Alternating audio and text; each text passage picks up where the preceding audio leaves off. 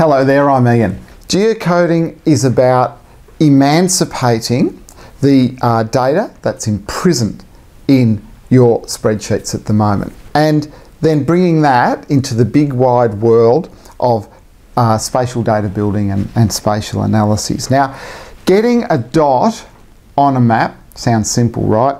But like so many things in life, it's actually not. In this course, we're going to explore the many facets to that complexity. In the 50 or so pages, or 10,000 or so words in the course text, and we can see there's a big table of contents, and it's broken into 3 parts. There's lots of diagrams. You're looking at a draft version here, which, by the way, you can download right now down there for free with my compliments, okay?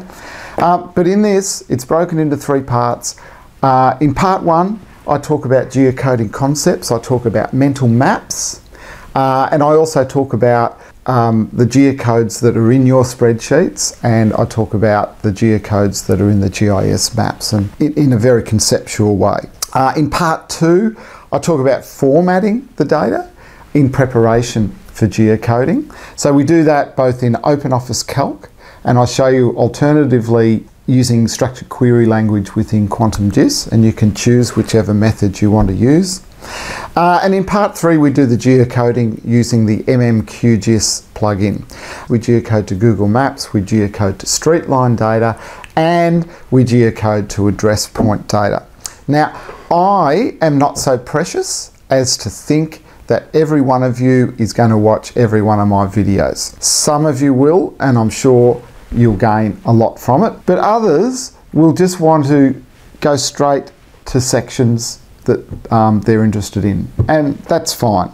But beware though, because geocoding doesn't always work on the first attempt. A lot of geocoding errors are not always obvious, and that is where part 1 comes in, right? Where I talk about the nuances of geocoding errors.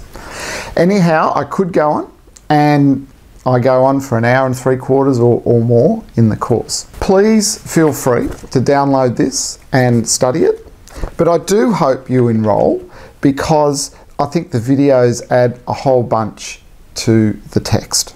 Sometimes there is nothing like seeing something demonstrated on the screen in front of you, and you being able to follow along, both in the text and in your own version of QGIS using the same data sets, and of course being able to pause the videos at important moments and seeing yourself get the same results. Okay?